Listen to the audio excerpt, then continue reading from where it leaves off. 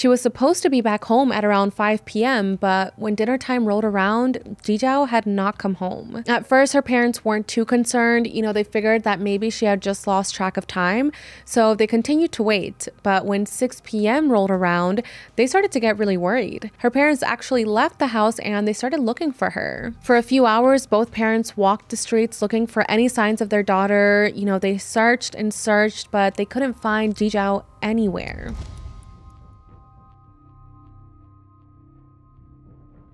Hey everyone, welcome back to What Happened with Jackie Flores. I'm Jackie and I hope you guys are doing super well. So welcome to episode 26. Today we're going to be talking about what happened to 12-year-old Jie Zhao Li.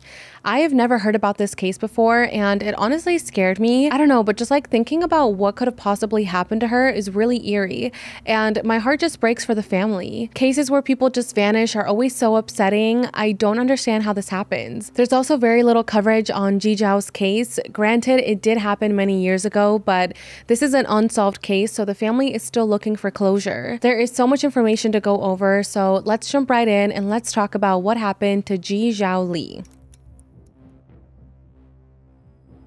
Jie Zhao Li was born on April 10, 1975 in Canton, China to her mother Yan Li and father Di Cheng. Now, Jie Zhao was the second daughter to her parents. She had a sister who was 2 years older than her, and both daughters were born back when China had a one-child per family policy. For those that don't know, the one-child policy was a population planning initiative in China that happened between 1979 and 2015 to curb the country's rapid population growth by restricting many families to having just one single child. So, the family had to keep Jie Zhao hidden until they could leave the country or until this law would no longer exist. Due to this, Jie Zhao's upbringing was hard because she couldn't go out in public and her family had very little money and resources. China did send rations of food to people, but they couldn't ask for more since they weren't supposed to have 2 children. Despite this, Yan said that Jie Zhao was always thinking of others. There was a time where Yan didn't have any food to eat for herself, and Jie Zhao actually gave her an egg that she had saved so that her mother wouldn't be hungry. That anecdote just made me tear up. That just shows how sweet Jie Zhao truly was and how much she just loved her mother. Yan's dream was to move to America to begin a new life, and in 1985, her dream came true. The family's visas were approved and they were able to move to Honolulu, Hawaii. They were all very excited to leave China and start this new chapter of their lives. They moved into a garage that had been converted into an apartment. Now, the family was not making good money at this point. Di Cheng was earning about $800 a month while working as a kitchen helper at a local Chinese restaurant, and the rent for their apartment was $250 a month, so money was very tight. Their living room was furnished with carpet cast off, they had 2 faded sofas in the living room, and they had a small dining table in the corner. The kitchen was really small, there really wasn't space to cook, and there actually was no hot water in this garage, so they had to boil water. Now, they did have 2 bedrooms, but these bedrooms were extremely tiny. Jie Zhao had to share a double bed with her older sister in one room, and then in the other room, her parents would sleep. Now, at this point, Yan and Di Cheng had given birth to a 3rd daughter, so now they were a family of 5, and this little girl would have to sleep in the same bed as her parents because there just wasn't enough room for everyone. Despite the cramped quarters, the family was happy. They were just grateful for the fact that they were finally out of China and that they were one step closer to achieving their dreams, which was to become a US citizen. They also really liked living in Hawaii. They felt like it was a really safe place for the children to grow up.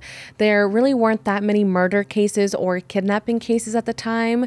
There was also a sense of community and things just seemed very relaxed there. I think that's why this case was so popular back then, because everyone thought that Hawaii was pretty safe. So when Jie Zhao's case came out, the community was shocked. Going back to Jie Zhao, she started school at Royal Elementary School and was learning to speak English. According to her teachers, her English wasn't the best, but people were still able to understand her, and she was also able to fully understand English. Everyone describes Jie Zhao as being very helpful, kind, and, she would always go out of her way to help others. She would bring candy to school all the time to share with other classmates, and her teachers say that she was sensitive, but she wouldn't let others push her around. Now, her family describes her as being very well behaved, obedient, and just an overall great child. She loved her family so much, and her family just absolutely adored her. They all had such a beautiful and close, loving relationship. So Jie Zhao's school was having a fundraiser selling raffle tickets for Zippy's Chili, which was a diner in the area known for their chili. Each raffle ticket was $2.25, and if you sold $150 worth of tickets, you would win a field trip to the Big Island in Hawaii. So of course, all of the students were very excited about this prize, and many of them were selling the tickets door to door. They were told by their family and by the school to only sell to family members, to neighbors, to friends, and to not sell to strangers. I feel like this was like such a common thing back in the day. I remember we also had to sell chocolate to people, and we would just like go around the neighborhood knocking on people's doors. And now that I think about it, that's really alarming. It's one thing if you're knocking on a family member's door, but to just knock on a complete stranger's house all by yourself at such a young age is truly frightening. At the same time, this happened in the 80s, and again, people felt very safe in Hawaii, so I feel like the school and the families just weren't really too concerned about kids going and selling door to door. According to the teachers, Jie Zhao wasn't very interested in going on the field trip at first, but when she learned that one of her best friends, Hwan Jun Lu, was going to go on the trip, that's when she decided that she also wanted to go, and she started selling these tickets.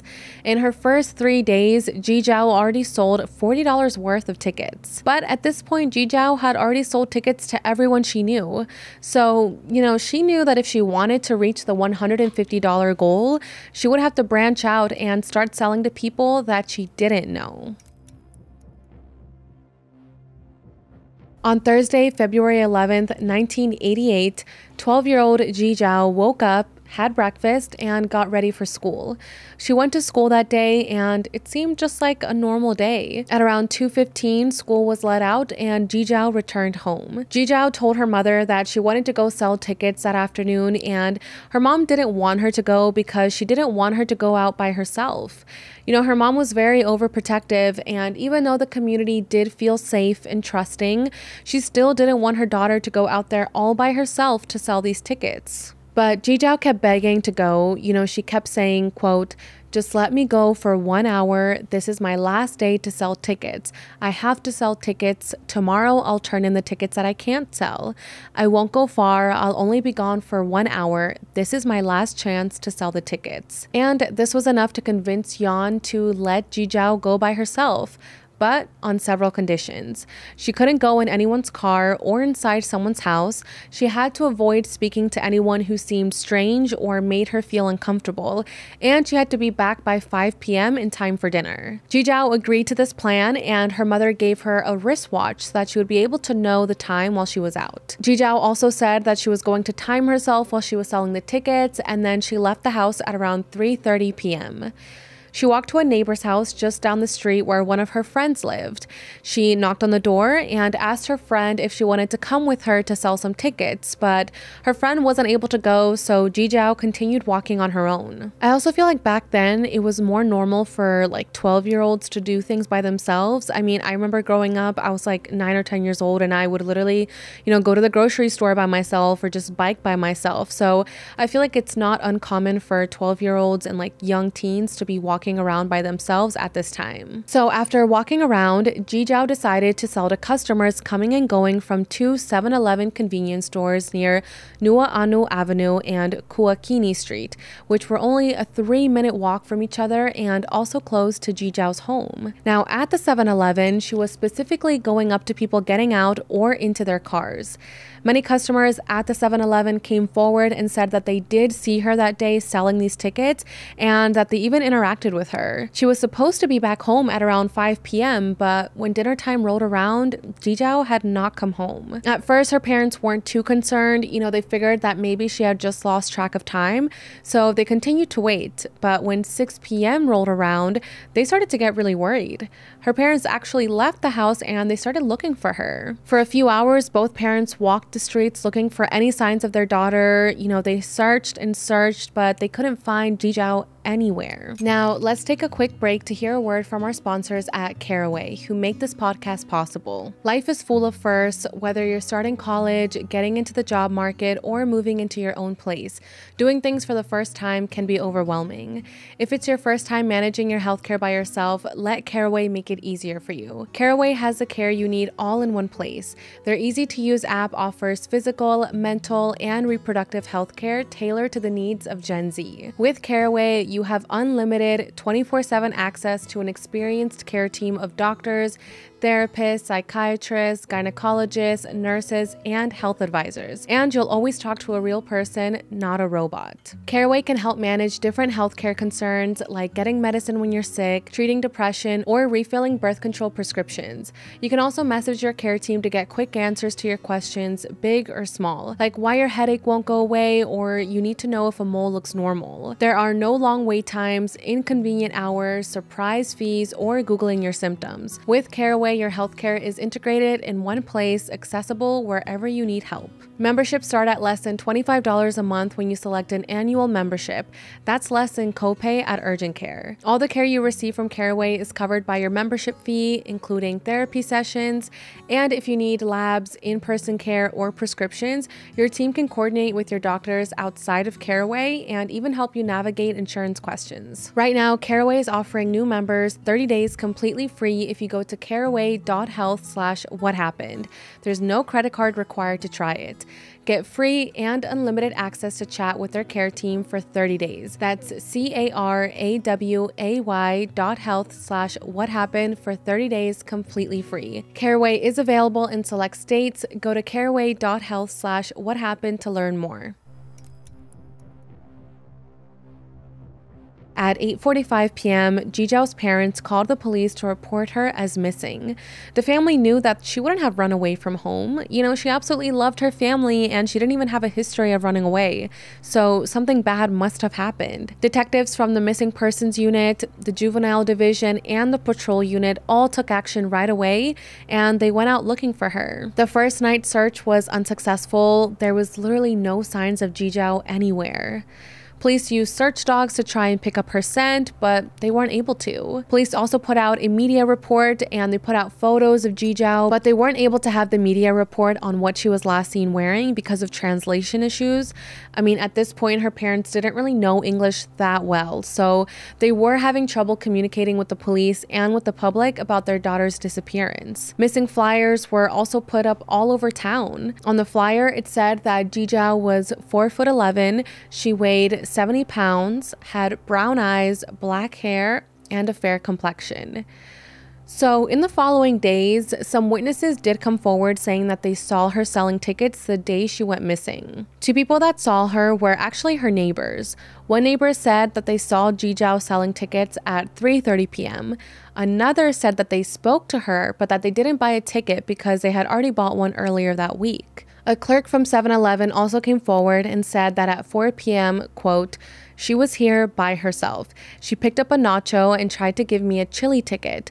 I don't know if she was trying to pay for the nacho with the ticket, but I told her I couldn't take it and then she left." End quote. The clerk knew for sure that it was Jie Zhao because he would actually see her and her older sister there all the time after school. People had also called in claiming that they had seen Jie Zhao since the day of her disappearance, so police followed up on all of these leads, but they led to nowhere. On February 15th, some new witnesses came forward saying that they had seen her at 7-Eleven in the parking lot at times ranging between 4 and 4:45 p.m. These witness statements were able to help police put together a timeline of when Jie Zhao was last seen. At this time, there were also 2 rewards made for any information leading to her return. The first part was funded from Zippy's Diner, who created the fundraiser that Jie Zhao was selling tickets for, and the other part was from Southland Corporation, which is the company that operates the 2 7-Elevens. So combined, it was a $2,500 reward. Then the second reward was for $20,000, and that came from the Chinese Chamber of Commerce of Hawaii and the United States Chinese Society. On Thursday, February 18th, the police set up a series of roadblocks near the 7-Elevens and on Jie Zhao Street. At the roadblocks, around 40 different officers stopped drivers and showed them photos of her. At this point, they finally knew what Jie Zhao was last seen wearing, which was white shorts with 3 hearts on them, a yellow t-shirt with a flower on it, and blue slippers, which are what the locals call flip-flops. Police also got onto city buses in the same area, and they spoke to drivers and passengers to see if, maybe they knew anything about this case, but no one did. Then they headed back to the 7-Eleven to speak to people there because they knew that someone must have seen her, maybe saw her walking away with someone, or maybe saw her getting into someone's car. But there really wasn't that much helpful information at the 7-Eleven, and I always feel like witness accounts are so hard to come by because, I don't know about you guys, but when I'm out and about, I really don't notice people that much. Like, for example, if I go to Starbucks and someone asks me, did you see this person here? I probably wouldn't have realized it. I am aware of my surroundings, but I just don't have a good recollection of people.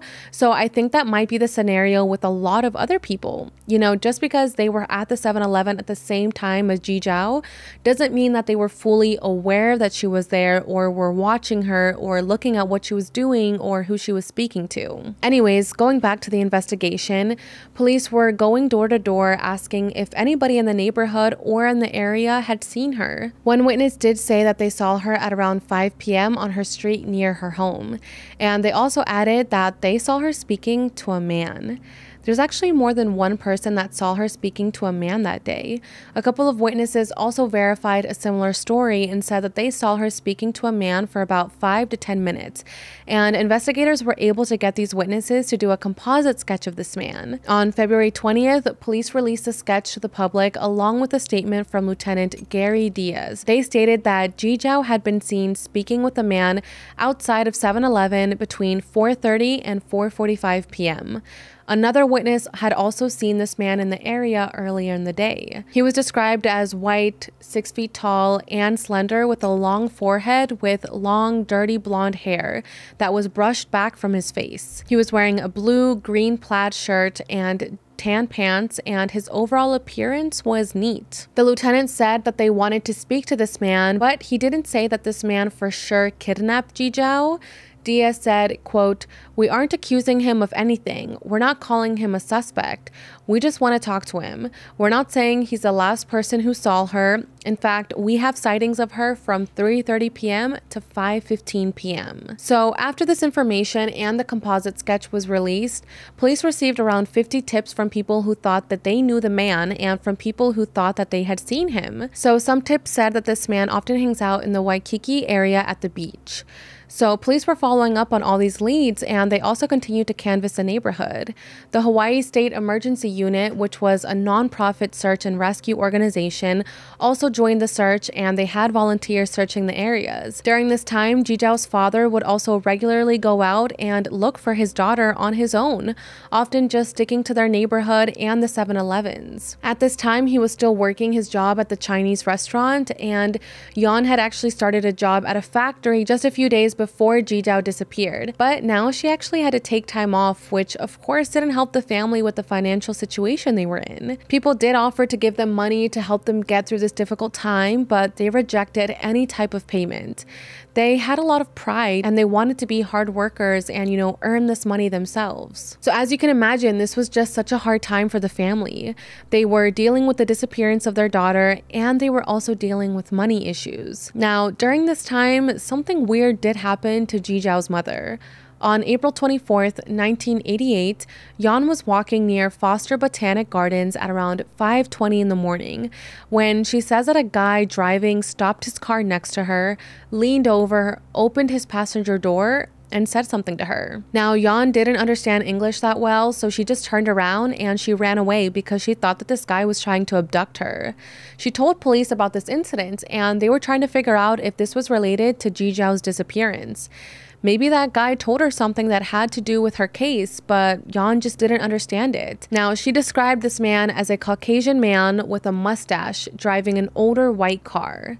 Detectives said that at the time they didn't have enough information to call this an attempted kidnapping since there was no physical contact between this man and Yan. Now, this was a fear that Yan had from the start of the investigation. A few days after Jie Zhao had disappeared, she actually asked the media to not identify her family because she was scared that whoever had taken her daughter would return to harm the rest of the family. Now, this was from a newspaper article that I read that was published in 1988. I was not able to find an update on this. I don't know if detectives were able to find this guy and confirm that he wasn't trying to abduct Yan or if they discovered what he had told her. I really wish that there was more about this. I just feel like this is an example of how stressed and paranoid the family was during this time. I mean, maybe this guy was just stopping Yan to tell her something that had nothing to do with Jie Zhao's case. You know, maybe he wasn't trying to abduct her, but that's how scared Yan was about anybody that approached her. Now, going back to the investigation, on February 22nd, Lieutenant Diaz informed the public that there were sightings of Jie Zhao on February 14th, 3 days after her disappearance. These witnesses said that they saw a girl who resembled Jie Zhao at around 3:30 p.m. sitting in the backseat of a car at the Sunset Beach service station while the driver filled the gas tank. And the gas station is about 40 miles north of Honolulu, where Jie Zhao lives. Lieutenant Diaz said that the car was a 1954 to 1957 yellow Chevy with multiple primer spots on the hood, driver's door, and rear panel. The car also had chrome rims and a swan hood ornament, and the car was square-backed. Lieutenant Diaz also released information saying that the driver was a dark-skinned man in his 30s. His hair had been dyed orange or was like orangey blonde, and he also wore it in a ponytail. He said that police would be running computer checks for the car and that they would also be looking into similar cars and would be speaking to the owners. Lieutenant Diaz and 15 other investigators had already canvassed the area of the gas station, asking people if they had seen the car or if they knew the driver. But they didn't get any leads from this. Diaz also said that they still get around 10 to 15 tips a day that they look into. So after this information was released, investigators received about 60 tips about this vehicle. So Lieutenant Diaz was focusing on those tips rather than the computer records because that was more time consuming and just not as efficient. An officer had to be assigned to a large number of the cars. Then they had to track down and interview each individual owner, so it was a lot of work. This was also 1988, so technology wasn't as good back then and the records weren't as detailed. So detectives were going to follow the 60 tips first and then use a computer if those tips got them nowhere. There were about 425 vehicles that matched the description of the yellow car registered with the DMV on the island, but they also believed that maybe there was an additional 200 vehicles on the island that weren't registered. So that's a lot of possible suspects. But Lieutenant Diaz said that the vehicle wasn't their only lead and that they were still looking for information about the first man from the composite sketch. Now, a tip also came in that Jie Zhao had been kidnapped by someone from China, but that tip didn't lead anywhere. In early March, a man called 911 at 10 p.m. and told the operator that a friend of his had admitted to him that he had killed Jie Zhao.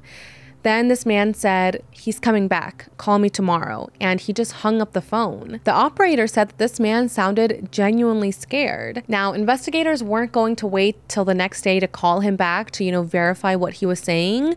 I'm not sure if this man gave them his address and, his phone number, or if 911 just had that information. But Lieutenant Diaz and a couple of other officers actually went to the man's house and questioned him about this phone call. In the end, police discovered that this man man just made it up as some type of drunken prank call. And apparently that wasn't the only prank call that investigators had gotten in the case. Jie said that they had gotten numerous prank calls and that wasn't even the worst one, which is insane to me. Like, people are so sick in their head and just so bored in life that they feel like they have nothing better to do than to take time away from an investigation and joke about something so serious. In March, investigators had already looked into 325 of the 425 cars matching the description that were on the DMV list. But investigators did also note that Jie Zhao was seen at the 7-Eleven multiple times the day she disappeared, but no one saw that yellow car in the area. Also, I just want to add that she was seen on her own street at 5 p.m.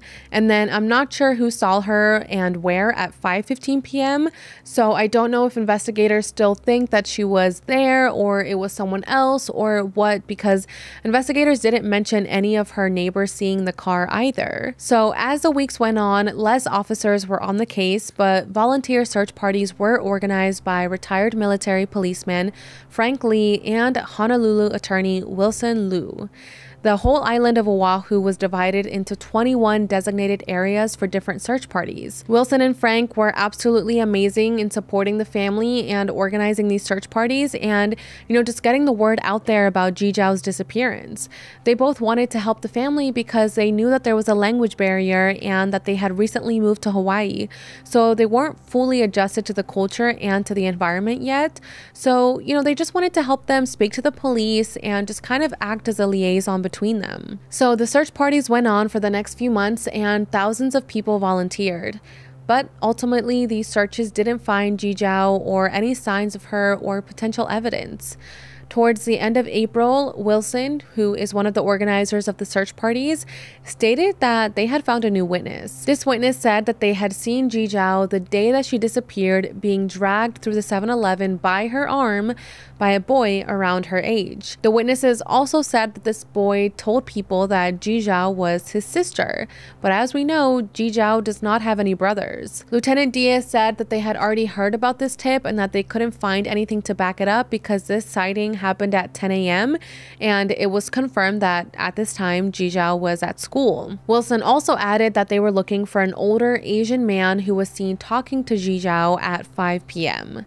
But Lieutenant Diaz said that they didn't have any witnesses giving them this information and that police didn't have any information about this, like where the conversation took place, what it was about, or who this man was, or if it was actually Jie Zhao. So I think this is a different tip from the neighbor who witnessed Jie Zhao on her street, because I feel like a neighbor would know for sure what she looked like. But maybe they also determined that the tip was actually incorrect. I'm not really sure. After this, the investigation and the searches continued to slow down. In November, investigators said that they hadn't had any recent leads and they were never able to find the two men that they wanted to question. They also weren't able to find the yellow Chevy. The head of the search party, Frank Li, said that he had gotten multiple tips that Jie Zhao was abducted by someone from a sex trafficking ring. But nothing really came from these tips that the public knows of. By the end of 1988, police believed that Jie Zhao had most likely been the victim of a homicide. In August of 1994, Frank Li was still searching for her because, despite his age and his health, he was determined to find her. Frank Li and Wilson Liu were working with the National Center for Missing and Exploited Children, who were developing a new age-progressed photo of what Jie Zhao would look like now. In 1995, they completed the age progression photo, so they teamed up with the Advo Incorporated, which is a mail-based company in Connecticut. So this was a company that mailed ads, but they also included images of missing people. On April 10th, 1995, Jie Zhao's 20th birthday, the flyer with her old photo and the age progressed photo was sent out to over 57 million homes in the US. After this, they started receiving a ton of new leads. The calls that seemed to be more legitimate were sent to the Honolulu police so that they could follow up. Investigators said that they got 30 solid leads that they believed might help in this case. But then again, these leads didn't get investigators anywhere, and Jie Zhao's case went cold. In the early 2000s, Lieutenant Diaz wrote a book about his experience as a Honolulu lieutenant called Honolulu Cop. He mentioned several cases in the book, including Jie Zhao's. He wrote about a lead that had always stuck out to him. He wrote that a cop had brought to his attention a man who had been accused of harassing young women as they walked down the streets on multiple occasions. So this man would talk about himself in the third person, and he was later diagnosed with schizophrenia. Lieutenant Diaz had questioned this man about Jie Zhao, and this man said, quote, "He took her up to Nu'uanu stream." Lieutenant Diaz then did a search of the stream, and he actually brought in a SWAT team, search dogs, and cadaver dogs. They searched the entire stream, but there was no signs of Jie Zhao. Now, detectives questioned this man again multiple times, and he would give them conflicting information, like he knew where she was and he knew where she was being kept, you know, kind of implying sometimes that she was dead, and then other times he would imply that she was still alive. As an interrogation tactic, Diaz told the man that they didn't need his help anymore and that they wouldn't talk to him anymore. You know, they were kind of hoping that he would want to keep the investigators' attention, so they thought that he would give up another detail. But instead, this man showed up to Lieutenant Diaz's home, and he actually threatened him with a gun. He was arrested for this and sentenced to a mental health facility. And that was it. Lieutenant Diaz never got any more details from this man, including if he was just lying about everything in the first place. In the time since her disappearance, her family moved, you know, because living in a garage wasn't really sustainable forever. But the family has always kept the same landline in case Jie Zhao ever called. Although she's presumed dead, her mother is still holding on to hope because they don't know for sure what happened to her. In 2014, she said that Elizabeth Smart case, which I've covered on this podcast before, gave her hope that Jie Zhao could someday return home. But she also didn't want to be giving herself false hope, so it's just really hard. There was also an updated age-progressed photo of Jie Zhao at age 37. Now, the reality of seeing her age-progressed photo makes both of her parents cry so much because they just wish that they could see their daughter like that in real life. In an effort to bring more attention and awareness to unsolved cases, the Missing Child Center of Hawaii has a tab on their website that links directly to a list of missing and endangered children. The site is regularly updated, and people are happy about this change because they are hopeful that it'll bring more attention and awareness to these cases. Jie Zhao is on this website, and as I was going through the website just to get more information, I came across the list of all the missing children, and it just broke my heart. I mean, what is happening? Why are there so many missing children, and where are they?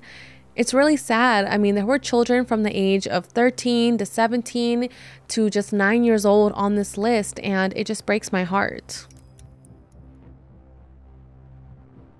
So let's go over some questions and theories because this case is just so confusing to me because how was she taken in broad daylight but no one saw anything? No one heard her scream or, you know, anything out of the ordinary. I'm very confused by the people who said that they saw Jie Zhao on her street at 5 p.m. and we don't know where the 5:15 sighting actually happened. Like, was it also on her street? Was it at the 7-Eleven? I mean, most reports say that she was last seen at 7-Eleven at 4:45 p.m. So I'm not sure if those two other sightings were just determined to not be credible or what happened with those. How are police also not able to find the yellow Chevy?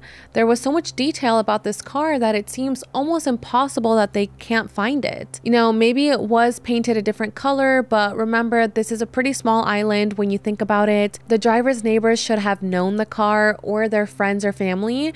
So it's just really weird that this car was never found. But what other people have pointed out is that it is a little bit odd that witnesses could describe the car in this amount of detail, but that they weren't able to notice the license plate or, you know, see what direction the car came from or went. Again, no witnesses from the 7-Eleven saw a car that looked like that there the day Jie Zhao disappeared, and no one ever saw a man that day that looked like the man that was driving the yellow Chevy. But Jie Zhao's abduction and this man really don't have to be involved. You know, maybe there is no connection between this yellow Chevy, and a lot of people are focusing on the human trafficking theory. You know, did someone maybe notice that all of these children were out selling tickets and they were by themselves and specifically preyed on Jie Zhao for that reason? Or was this just random? To me and to a lot of people, it seems like whoever took Jie Zhao used the tickets as a ruse. You know, maybe she had approached them and asked them, do you want to buy some tickets? And this person saw that a young 12-year-old little girl was all by herself, so they decided to take advantage of that. They could have told her, yeah, I'll buy some tickets, but I don't have my money with me. It's at my house. Why don't you come with me and I'll give it to you there? They could have used that as a way to get her inside their car or to get her inside their house and to also just get her out of the public eye. But, you know, her mother had told her to not go into anyone's car or to not go into anyone's house. So maybe this was someone that she knew, maybe like a neighbor or someone in the community that she had seen before, and that's why she felt comfortable enough going in their car. Now, I honestly think this is why I don't think schools should make students do this anymore. I feel like if they want kids to sell candy or like sell tickets, they should have them only go with their parents. You know, the fact that before they were sent to just go knock door to door all alone is so scary and frightening. You never know whose door these children could be knocking on. It could be a predator's door. So I personally truly believe that's what happened to Jie Zhao. You know, someone took advantage of the fact that she was alone selling these tickets and they took her. The police have described this case as very rare because kidnapping by strangers does not happen very often in Hawaii. In most cases, they know who has the children.